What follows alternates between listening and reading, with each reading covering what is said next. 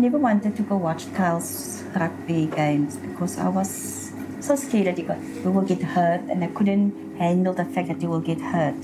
So I didn't go a lot. That Saturday, around about something to 6 the afternoon, I got a phone call, and Robin said to me, Auntie Shirley, Kyle got hurt. We're on our way to the hospital now. We're in the ambulance on our way to the hospital. What did they say was wrong? He got a bad hit in his neck on the right side. So I've known Kyle for 18 years. We started high school together. And right through, after we finished school, we've always stayed in contact. And since May this year, we entered into a romantic relationship, if you can call it that, yeah. One of his mates asked him, "Hey Kyle, are you okay, buddy?" And he says, Kyle turned and walked into the opposite direction. And he thought immediately something was wrong. And then Kyle collapsed. That is when he got the stroke.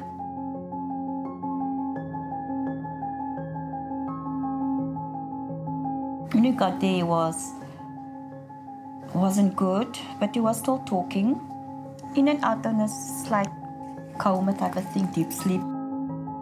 Auntie Shirley and I were singing some hymns, and after she left, I'd read him some Bible verses, and I still told him, I asked him, did you hear what I said? Because I read him Jeremiah 29, verse 11, and I said, do you know the Lord has a plan for you, Kyle? He said, yes. I said, you're going to be okay? He said, yes, thank you.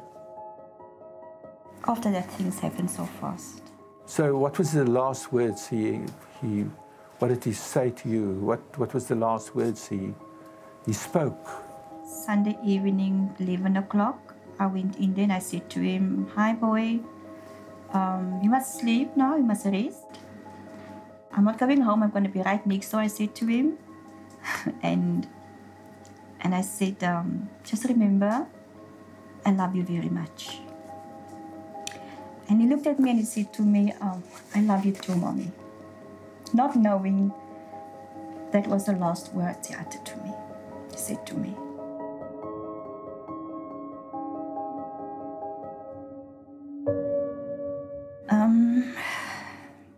The Monday morning, they operated on him. The operation was a success. The brain operation? Brain operation. They cut on his right side. They cut the part of his skull.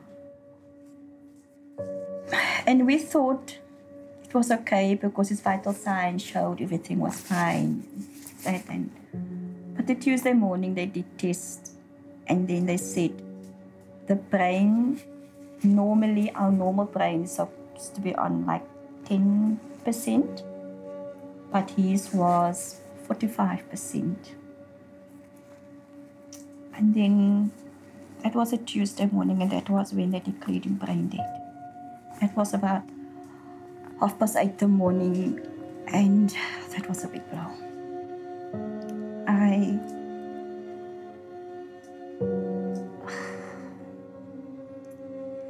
Yes, and then when everything was just not good at the time, it was very hard for me. I can just understand, I know. And hard for my sisters, everybody was there. How did you feel emotionally when you had to say goodbye to him? It's still actually it's still hard to think about it. When we were at the hospital, since the time that we were told that his brain stem dead, it was like a constant farewell. So every time we went to see him, like you tried to get the closure, but it just doesn't seem to come. Like it was extremely hard.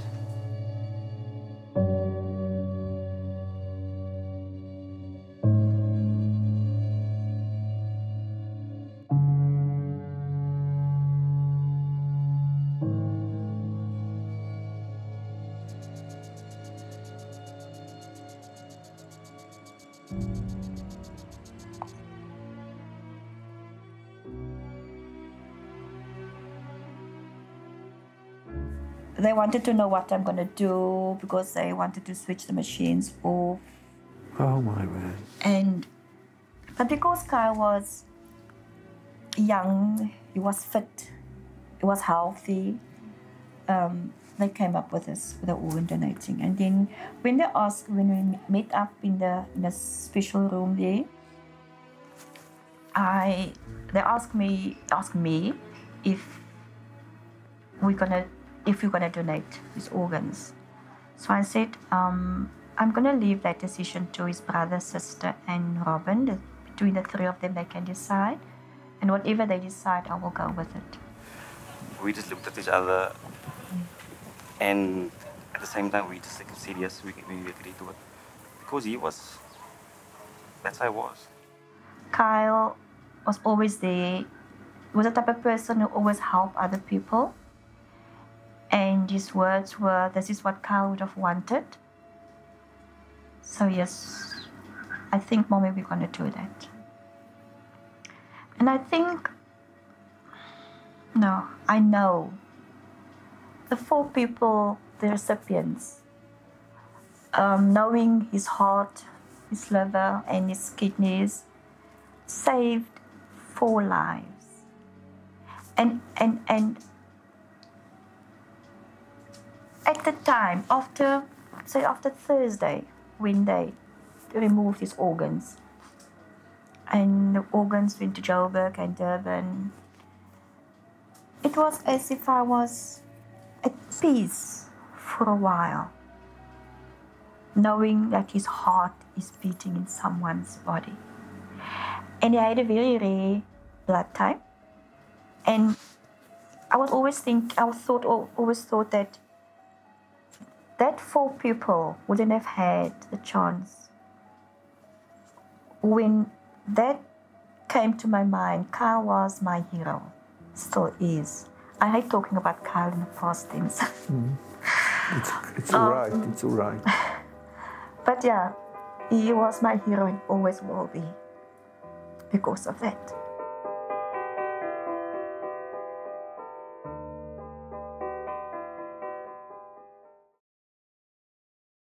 Die roete van die organe moet sekerlik aangeteken wees in joernale wat hier nie te lees is nie. Kyle Baans se tragiese dood en die besluit van die familie om die organe te skenk open 'n nuwe lewe vir baie. Niere wat weer 'n kans vir lewe gee. Longe, lewer en selfs 'n retina wat vir blindes weer 'n kans gee om te sien. Ek gaan die roetes van die organe tot aan die uithoeke van die land besoek en verneem hoe Kyle Baans tog weer manifesteer in mense wat 'n nuwe lewe gegee is. Op die Kaapse vlaktes woon Brenda Witbooi. Het hulle gesê jy gaan dood as jy nie die nier kry nie? Ja. Het hulle dit gesê? Hulle het vir my gesê ek moet 'n nier kan kry because my veins is te moeilik om 'n fistulas te gedoen word in my arms. En het jy net gelê in die by die huis? Kon jy nie opstaan nie? Was dit baie moeilik? Soms ja, dat is moeilijk om op te staan, maar dan forceer ik voor mezelf om op te staan om iets te doen voor mezelf. Toe, die groot dag, 'n oproep. Daar's 'n nier vir haar, Kyle Baans se nier. Haar lewe neem inderdaad 'n ander wending. 'n Nuwe toekoms vir haar en Caleb. So na mas ek niks. Wanneer my ma in die wêreld en ek maar dankbaar wees vir God. Dus God laat my ma in die lewe as my. Sê vir my, hoe het jy die aand gevoel toe jou ma 'n nuwe nier gekry het? Ek was opgemaak, baie bly meneer. Was bly my ma gaan lekker saam met my wees. En ja, elke oggend opstaan en weg as meneer. Ek baie bly is my ma. Ek was baie hartseer op my. Alles wat gebeur het, as my ma opgestaan het, ek dink ek, wat er gebeur met my ma. Maar nou so dat my ma 'n lekker mens, gezonde mens, lekker lewe. En ek my ma lekker voor wat is een dag kan koop. En toe, jy sê jy was joyful. Oh, ik was joyful. Ja, ik was baie blij. Het jy vir die mense gedans? Ek het geskree. Is dit?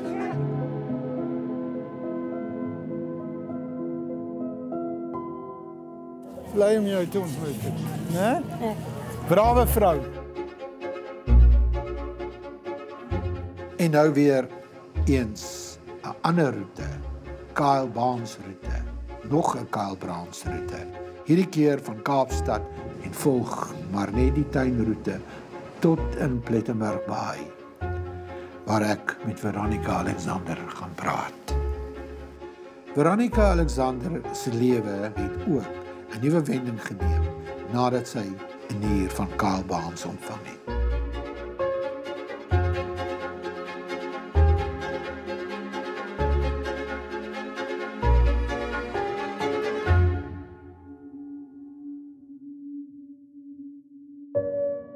So ek kon gesterf het 9 jaar terug, want soos dokter van my gesê, Veronica, jou een voet is in die graf toe wakker bykom.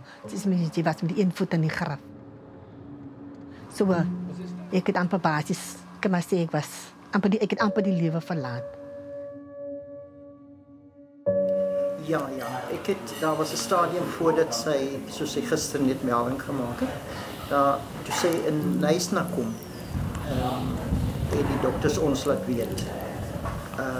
Ons sal maar moet. Dit was nogal 1 uur die aand, die nag, het hulle vir ons op laat kom. En ons het onmiddellik gegaan, en sy was daar gekoppel met drade en alles daar, die suurstof. En dit het nie goed gelyk nie. My suster was nog op pad in die gang af, maar ek het net gehuil. En ek het nog nooit meer te stap. Het jy vir jou maar totsiens gesê? Nee, ek wou nie. Maar ek het in 'n koma gegaan en uitgekom, ingegaan en uitgegaan. As jy sê dit gebeur as gevolg van die nierversaking mos nou. So jy kan sterf in daai tyd, kan jy sterf as jy in 'n diep koma gaan.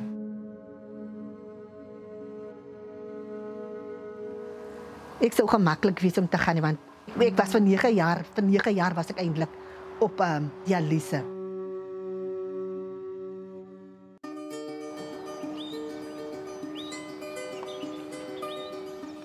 Maar nou wil ek terugkom by daai wonderlike dag. Ek het daai wonderlike dag, wie het vir jou gebel om vir jou te sê, waar was jy toe jy gehoor het daar was 'n nier beskikbaar vir jou? Ek was by die huis. Ek was nog aan besig om roeties te maak. Ons love roties, want sy maak dit net soos 1 keer 'n skrikkeljaar of so. Maar as sy dit maak, dan is dit so exciting vir ons. En dan maak sy altyd hoop. Dit was soos na 7 voor 8. In die aand. Dit was voor 8 jaar. En voor het gelei en gewoonlik laat die susters by die hospitaal vir jou weet. Gesê, Veronica, as jy gereed om te gaan, ek vra aan die suster, want toe moet ek nou gaan. Verduidelik wie vir my reg. Wie vraag my, is jy reg om te gaan of moet ek jou maar weer skakel? Jy het 'n nier gekry. Ek sê, die suster kan nie waar wees. Sy sê, toe my gaan jy oor 'n rukkie bel. Ek sê, die suster is fyn. Ek is gereed. Ek sal gaan. En ek was so 'n jittery geweest, ons net by die huis uitkom. En aan pakklere gepak en sy is toe nou in die ambulans en sy is weg. Maar ons was so stil geweest. En ons wil nou nie hê die neighbors moet hoor nie. Want anders dan kom hulle uit, hulle is baie besig. En kom kyk hulle. En dit was 'n lankie toe kom die ambulans mee al. En toe het hulle my tot op George gevat. En die ambulans het my toe daar van George afgevat. Kaapstad toe. En dit was in 2 ure geneem, toe ek binne in Kaapstad. Kan jy glo, ek wens ek kan so vinnig tot in Kaapstad kom. 2 ure. Hulle het nêrens gestop nie. Jene, maar dis 'n wonderlike ding wat Nee, jy hulle gedoen doen het. wondere né? vir 'n mens, George Hospitaal. Ja. Ek kan nie van hulle kla nie. Weet jy verwelkom by die groot skuur? Die susters daar. Wat is suster as ek mag Die vra? by die nier, by die oorplantings. O ja. Hulle het my verwelkom daar. En daar was die tyd vir slaapie, want dit was klaar, wat 'n tyd. Hulle 2 uur tot ons Kaapstad gekom, toe hulle my nou voorberei en alles. 5 uur, toe moes ek my nog gereed maak vir die operasie. 9 uur toe ek ingegaan. Ek weet nie wat 'n tyd ek daar uitgekom het nie, maar toe ek net wakker skrik, toe sit pas 6 die aand, omtrent die tyd. Nooit. Ja. En toe So ek sit weet nie jy- hoe lank ek in was of niks nie. Veronica, nou is jou hele lewe het nou verander. My hele lewe het verander. Baie verander. Dit was vir my so wonderlik net om te voel. Want ek het nooit gewee nie. Nie die gevoel, hier wie ek nou. Dit was die wonderlikste gevoel as jy die eerste keer weer gaan wee. Want ek kon nie. Dit was vir my wonderlik. En wanneer het jy uitgevind is hierdie wonderlike rugby-speler se nier? Ek het maar gehoor dit is sy nier, want dit was hy presies dieselfde tyd wat dit gebeur het, wat ek die nier gekry het. Ja. As jy met Kyle Barnes kon praat, wat sou jy vir hom gesê het? Ek weet nie, want ek sal te oorstelend wees, ek weet nie, maar ek sal vir hom gesê, ek weet nie. Ek sal vir hom sê, dit is die grootste geskenk wat hy my nog ooit wat ek ooit in my lewe gekry het. Dit is nou die nier. Daar was nog nooit so groot geskenkie en ek weet nie hoe lank ek nog sou geleef het sonder 'n nier nie. So dit was die grootste geskenk wat ek al ooit in my lewe gekry het, maar dit was nou vir my, soos ek sê, die grootste geskenk. Wanneer so iets gebeur, besef mens nie hoe die ander persoon voel wat die een wie se lewe weggeneem is. En die een wat daardie organe ontvang het, is weer bly oor dit wat ek dink is 'n wat ek het verstaan gedink aan 'n woord, onverdiende genade. Dis iets wat gebeur met jou. Jy voel jy het niks goed gedoen om so iets te ontvang nie, maar tog ontvang jy dit. Dis 'n onverdiende genade. Nee, ek sê baie keer dankie en ek bid ook vir die familie vir wat hulle gedoen het. Ek sê baie keer wat vir hulle. Net om te sê dankie vir die Here dat hulle, ek meen dit het nou so 'n spesiale tyd gekom het vir my.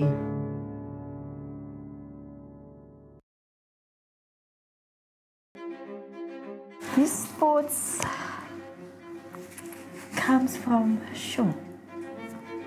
primary school, and he was very committed. Like one incident, I think I was about 19 years old, and he came home one day and he says to me, "You know, Mommy, these people, they cancel the rugby game just because it's drizzling outside." And I said, "Kyle, but if it's raining, Mommy, but it's a winter game. Why would they cancel a winter game in winter?" Like that Kyle was. Sure, Kyle was committed. The day of the prize giving, when he got that prize, it was now in November last month. They invited me as a guest of honor. They honored Kyle with a Kyle Barnes trophy that I had to hand over to the guy that scored the most points for the year. And there was this one gentleman that said, he made a speech and he said how committed Kyle was, how Kyle encouraged everyone. The way he shouted at them if they lose a little or they didn't play right, he was shouting at them. That was the encouragement, and his last words where Kyle said to them one day, "I will die for rugby." And that's what happened. He died for his rugby.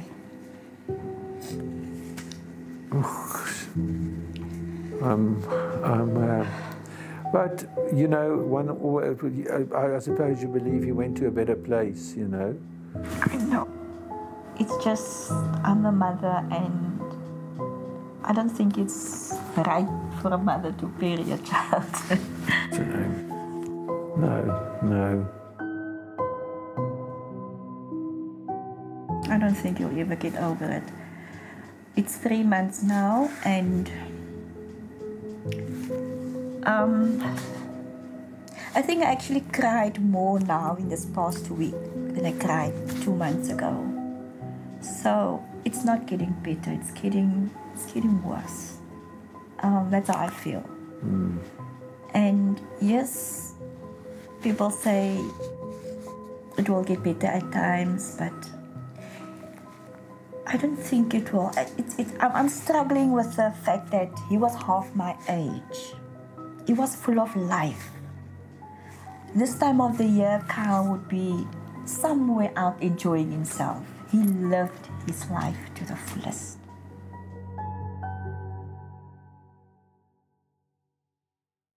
Sometimes this past week when I cried so much, I thought, oh, Kyle would have said, "Mommy, jy kan nou ophou huil." And